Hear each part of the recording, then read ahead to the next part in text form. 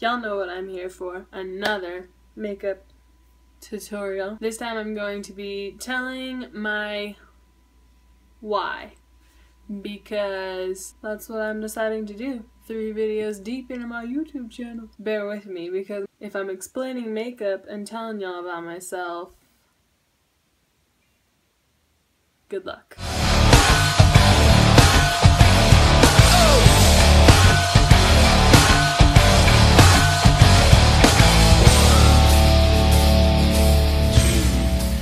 So you guys, I'm priming my eyelids with this Smashbox 24-hour photo finish primer. I've had this for like a year. You don't need a lot. It lasts forever.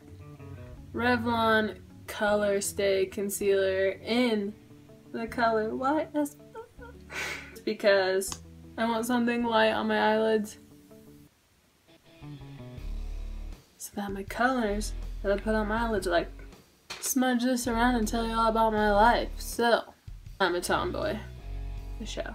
Like 2nd through 4th grade was my prime tomboy years. Tease little miniature palette. And this Anastasia Beverly Hills fluffy brush.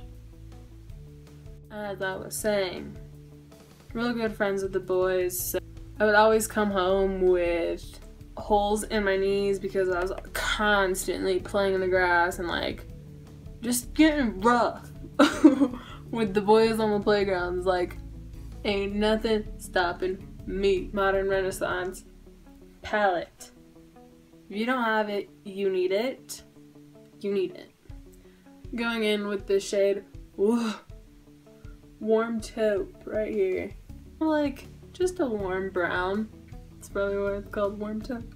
So around the time of being in the 5th grade, I had lost my uncle in a car accident. And I was at such a young age that I didn't know how to really process what was going on. It was my first big loss. I just turned to food and that fucked me up.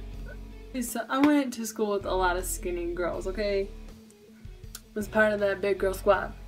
I ended up not getting the attention that I wanted. Was just kind of like settling for the attention I was getting because some sort of attention felt better than no attention. So around these high school years, I was just kind of like, if I can't be skinny, I'm gonna be pretty, okay?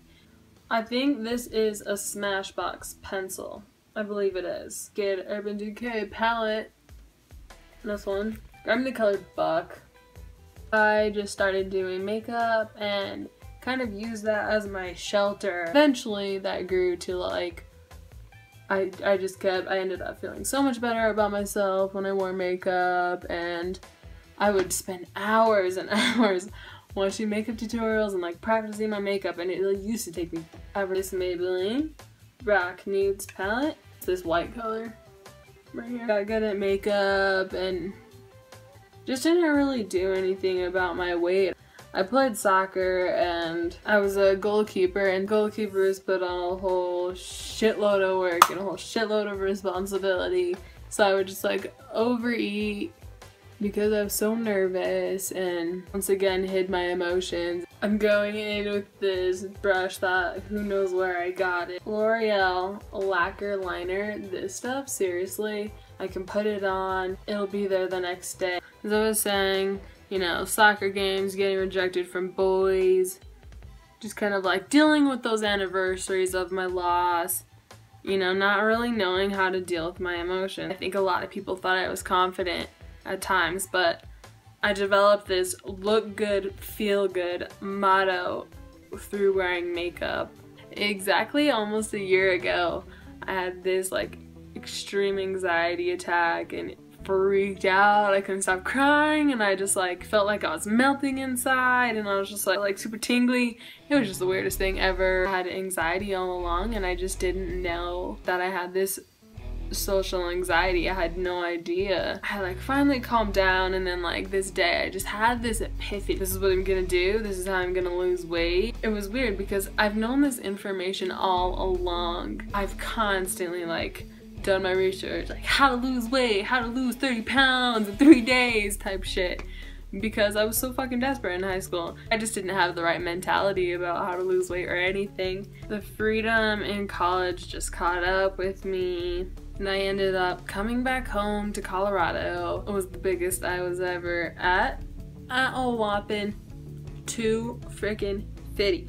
I lost 80 pounds in a year. Stopped handling my emotions through food. At first I started Shakeology, but that shit was expensive. So I switched to Herbalife, which is still fucking expensive. Lost like 30 pounds or something like that, and then aggressively continued to lose weight, but it was just like slow and steady, and then shit happened in my life. I fell off my freaking grind, and also I hit a plateau. Skirt. There's no other better feeling than just like bend over and do what I wanted, and like strapping into your snowboard and your snow pants not being able to cut you in half. It was the best feeling ever to be able to just cruise down the mountain and like my weight not really affect me. I mean, I still freaking fell, did a scorpion a time or two, but to be able to feel like I was like lighter on my board and could be able to do more and be able to run longer and be able to just like not be out of breath and get out of the plus size and get down to size mediums, like, has been such a blessing, and like I can't be any more thankful for my self-discipline. So I've lost this weight and just continued to do my makeup. It's art, and I'm such an artsy person. Math and science, no, take that shit somewhere else. Although I do actually really love science. I just found that like doing my makeup was just like art. I got to create something new every day. You can just do a makeup look for every single mood and every like event, and I think that's what I love about it, is because you can be creative.